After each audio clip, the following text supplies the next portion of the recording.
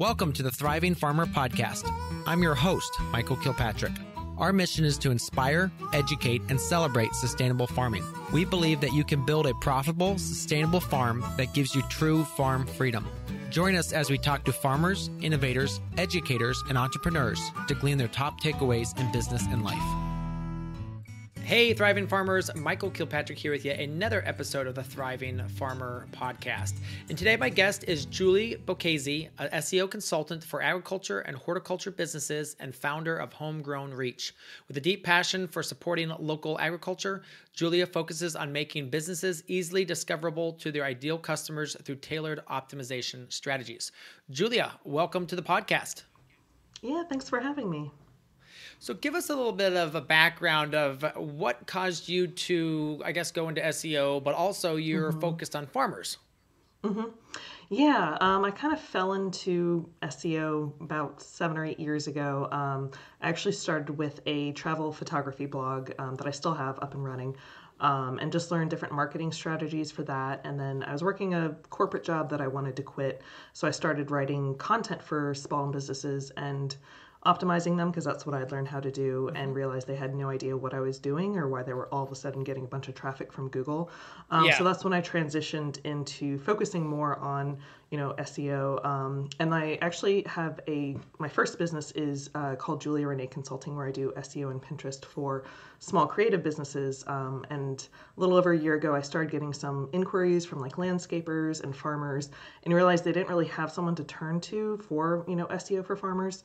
So that's when I started my second business, Homegrown Reach, where I do focus primarily on farmers. And it's something I'm passionate about because I love, getting CSAs and visiting local farms, but I do sometimes have trouble finding them on Google. So I know there's definitely a need for, ranking higher and reaching people like me who are searching for their services. So why don't we kind of go to the 30,000 foot view first, and what is SEO? Because I'm sure a lot of farmers are like, I don't even know if I need a website. Yeah. Yeah. SEO stands for search engine optimization. And it's basically just the practice of making sure Google understands what your website is about in order to rank you on Google for, those keywords. So, and those keywords were for like a CSA farm would be things like CSA or farm box or organic farm or things like that. Yes, plus your location. If you are serving your local area, make sure you have your location very clear near the top of the page. Okay, all right. So in our instance, now here's an interesting question. Our main city that we serve is Dayton, Ohio. We are in Carlisle. We'd probably want to have our address, but we would want to have like Dayton CSA in there as well. Yeah, so wherever you serve, and if it's multiple locations or like a region or something like that, you can play around with different phrasings of that. But yeah, definitely having your address on there if you do have people that go to your farm or visit your farm for other things. Yeah. Okay. So let's talk for other two aspects here about a website. So a lot of farms don't have a website. What does that? Why would a farm want to have a website? For people like me who are searching for what you have to offer, the nice thing about Google is you don't have to rely on having tons of followers like you do on Instagram and Facebook. Not all of those followers are going to turn into customers anyway. They might just follow you because they like learning about your farm. They might not even be in your region or even in your state, but someone who goes to Google and is searching specifically for CSA in Dayton, Ohio, they're much more likely to convert into a customer because they're searching for exactly what you have to offer. So your Instagram post, they're not really going to, rank on Google, but if you have a website and you have the information that people are searching for, that's a really great way to find people who are, searching exactly for what you have to offer. Okay, absolutely. And for a website, are there specific pages that you recommend farms kind of keep up there? Give us a little bit of an overview of that. Yeah, so the basics are home, about, and contact pages. All three of those are very important because Google does have site readers that will go to your website and check for those pages to make sure you're a legit business and it's not some bot generated website in Russia or something like that. So those three you definitely want to have both for Google, but also for potential customers who want to have an easy way to learn more about you and to contact you. Other pages I recommend, it definitely varies on what you have to offer, but if you have, kind of core products that you offer or like a CSA, definitely have a CSA page. If you have any specific services, so like if you have events or, host people at your farm, something like that, have different pages for that. So you don't need to go crazy and create like 30 new pages, but kind of having like core pages that cover your main products and your main services can, be really beneficial. Right now I'm actually working with a farmer who offers like kind of 5 different products, but only had one page. And that page can't really, rank for 5 very different keywords. So we're working on creating like separate pages for each of those products. So that way each of those pages has a good opportunity for ranking for those keywords. And that way when someone goes to their site, they can also go to the exact product page that they want to get more information rather than having to scan through one page to find, search for the information that they're looking for. Okay, so that was the next question, is that you shouldn't have just one long page. It should be multiple pages that are specialized. If you don't have a website yet and that sounds intimidating, it's totally fine to launch with just one page, but definitely work on adding the other ones. But don't worry about like launching a new website right off the bat with 20 pages. Like just get something up and you can expand later. Okay, so then the next question is, if we are talking about multiple products, should I list or mention all of them on that home page, or should it only be on the specific other pages? Is that something that Google cares about? I'll say it depends on like what products you have. So like if you offer both, meat and vegetable products, you can definitely say both of those on your homepage. I'll say your homepage will likely rank more for something like farm in Dayton, Ohio, or like organic farmer, or, something that's more specific to your general farm. But it is hard for one page to rank for a variety of different products. So for your homepage, I'd focus on, because it's also kind of an introduction to your farm and what you have to offer for Google and also for potential customers. So kind of just using your homepage to, give an overview of what you have to offer, and then using those specific product or services pages to get into more detail for what you have. But definitely on your homepage, you can say that you have like, vegetables and meat products, and then like using calls to action to link to both of those pages. So that way someone can easily get to whatever page they want to go to once they, get the basic information that they're looking for. Gotcha. So with, let's say, a farm, is there any like tricks of the trade for SEO that folks need to be aware of? I wouldn't say a trick, but just something that's overlooked is having your location near the top of the page, and also having it on every page, because this is really helpful to reinforce to Google like where you're located, what service areas that you service, and also for potential customers who land on your website, because they're probably, first of all, they're not going to go to every single page if you feel like it's overkill to have your location on every page, but also you don't know exactly which page they're going to land on. So if they land on, your CSA page, but you don't have your location there, they may be confused about if you're in their area, if they are able to use your CSA, or so they might leave your site pretty quickly if it's unclear where you're located and if they can even, use your services. So making sure that you have your location very clear, both for Google and for potential customers. Gotcha. So talk to me a little bit about what folks should be focusing on with like images. Yeah, so images are helpful to, show off what you have to offer. I do recommend making sure you don't have a lot of super large, like banner images. I've seen a lot of websites that have like at the top of the page a slideshow of banner images. That can actually really slow down your site. So someone has to sit there and wait for the images to load before they can actually see any information about your farm or what you have. So definitely reduce the number of like huge images that you have. If you do want to have like a large banner of slideshow images because you like the way it looks, put text above that so that way people can read and get, at least the basic information about who you are and where you're located before they have to wait for like images to load. There are image compression tools. One that's free is tinyjpeg.com. I think you can compress up to like 20 images at a time, but that can help reduce the size of the images without like reducing the quality, because you also don't want to have like low quality blurry images on your site because that doesn't look very professional. So having photos is great, but making sure you're doing it strategically and not using tons of large images that will actually hurt your site and slow it down. Gotcha. Hello, dear listeners. As the green shoots of spring emerge, signaling planting season in full swing, isn't it the perfect time to bring new life onto the land? At shop.growingfarmers.com, a treasure trove awaits to transform even the most forgotten corner of your space into a vibrant oasis. Imagine lush elderberries and willows swaying in the breeze, or the sweet promise of homegrown strawberries and the hearty depth of rhubarb pie made from your harvest. Perhaps you've pondered over the joy of harvesting your own potatoes. Well, ponder no more. Our small business is dedicated to bringing you an exceptional variety of plant material to make these dreams a reality. We're shipping daily, ensuring that your planting ambitions are supported with timely and quality deliveries right to your doorstep. So if you've been eyeing that sunny spot by the fence or considering how to fill that quiet corner of your yard, look no further. Our perennial selections are not just plants. They're future harvests, memories, and the beginning of a more sustainable lifestyle right from your own land. Visit shopgrowingfarmers.com today and make the first step towards a greener, more fruitful farmstead or garden.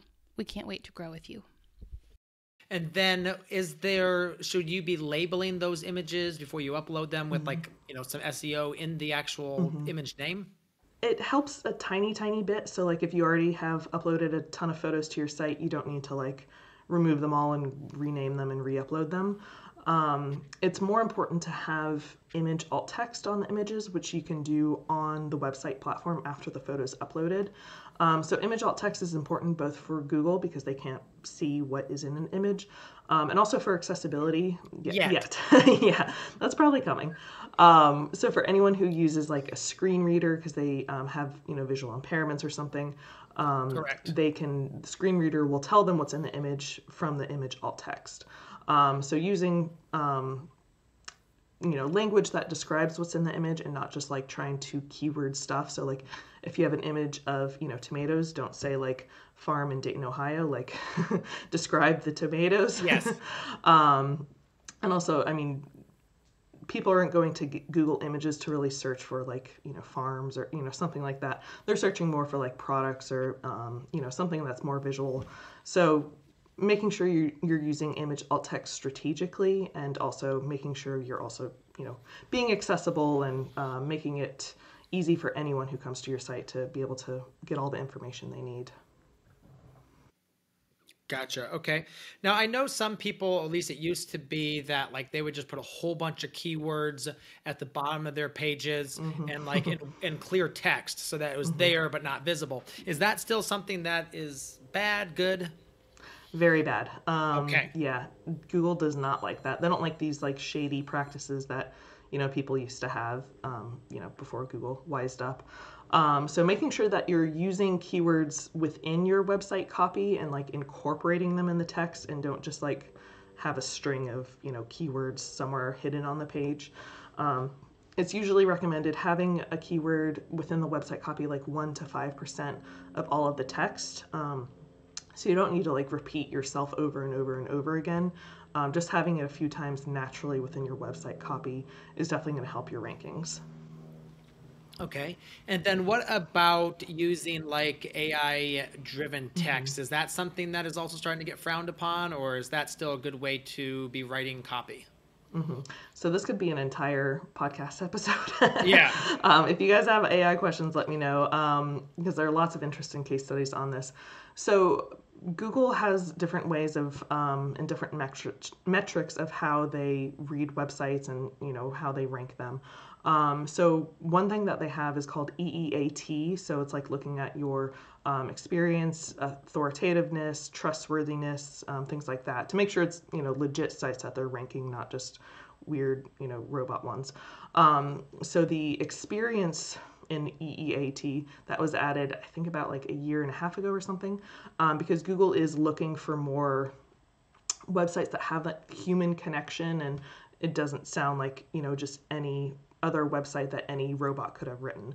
So you can definitely use AI tools to help get you started, but having that more personal connection within your website copy, having personal examples or anecdotes, something like that, that's going to help you both connect with potential customers, but also show Google that you're a legit human, and it's not just AI generated content that you just use ChatGPT for, and then just put it up on your site without like even looking at it.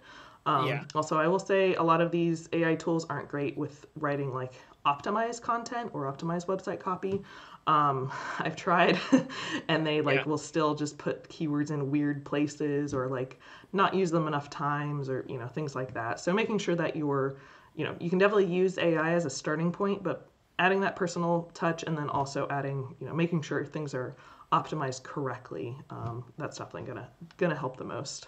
Let's talk about what platforms to use for your website, because that's obviously a big question that folks have. Should I use Wix or WordPress or Squarespace or even Shopify? Do you have a favorite? And again, obviously, there's different things for different people.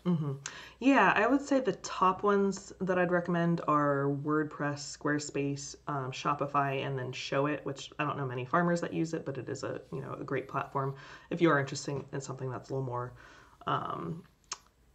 flexible with design. Wix, I really don't like. They have made improvements, but it is not great for SEO. I found there are a lot of issues with when you make a design, it looks great on your computer, but it doesn't always resonate on other screen sizes. So I've seen a lot of like text and images get cut off because it's not great with multiple screen sizes. So I'd recommend Squarespace, WordPress, Shopify. Shopify is great if you have a lot of products. You don't necessarily need to use Shopify if you're just, having like 5 website pages or something.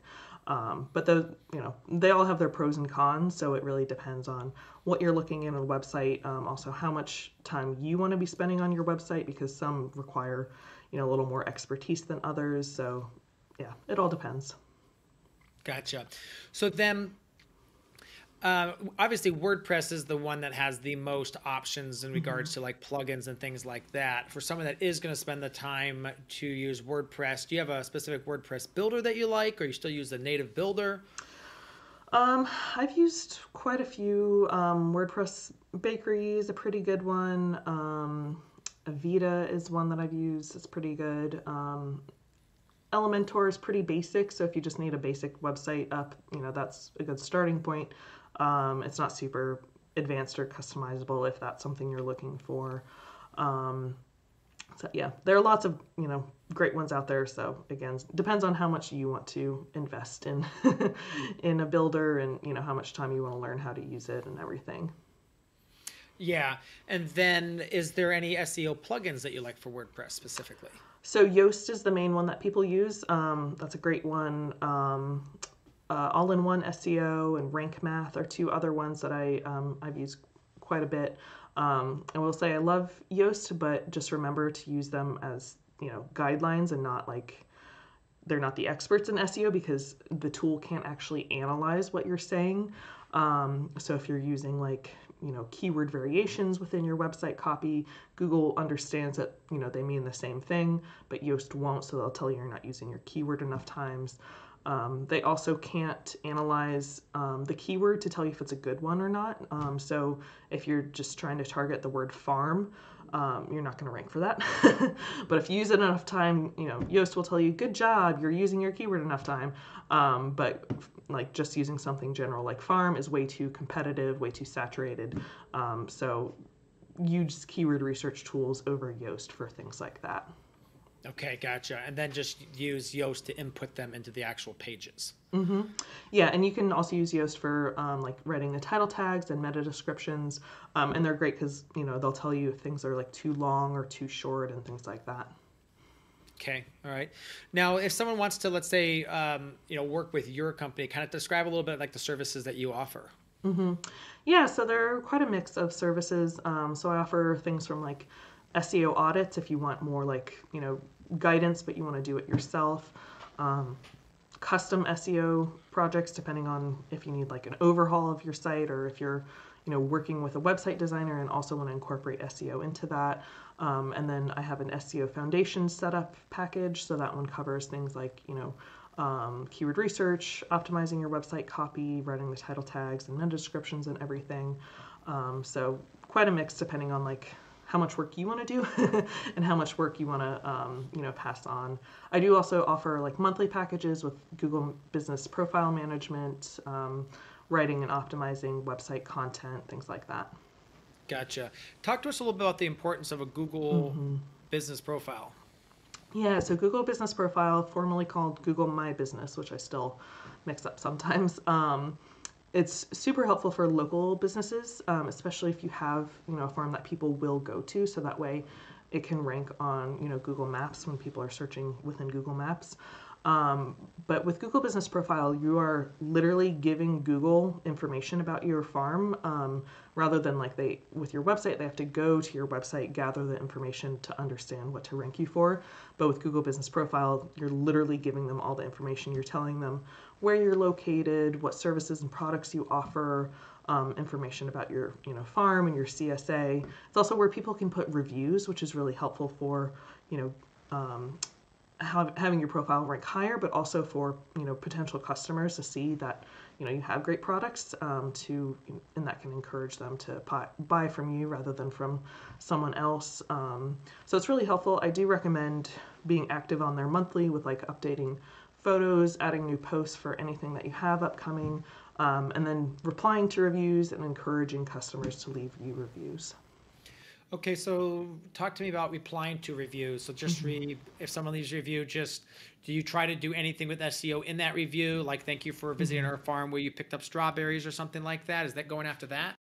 Not necessarily. It's more just showing, potential customers and your, current customers who are hopefully returning, purchase more products, that you have a personal connection with your customers, and then also just showing Google that you're active on your profile. Because if you set up your Google Business Profile and then you don't touch it for a year, Google isn't clear on if you're actually still in business, if you're active or anything like that. So replying to reviews shows Google that you have an active profile and you are, actively communicating with your customers. Gotcha. Okay. And then, so that has that feature of where you can do updates and pictures and stuff. So you definitely recommend using that. Yeah, and you don't need to go crazy and add 50 new photos each month. Just adding a couple, especially if you have a busier season, being more active during the busier season rather than if you don't really have anything going on in December. But just being a little bit active on each month can definitely help. Okay. All right. What would you say to the brand new farmer who's thinking about just getting started? What kind of advice would you give them?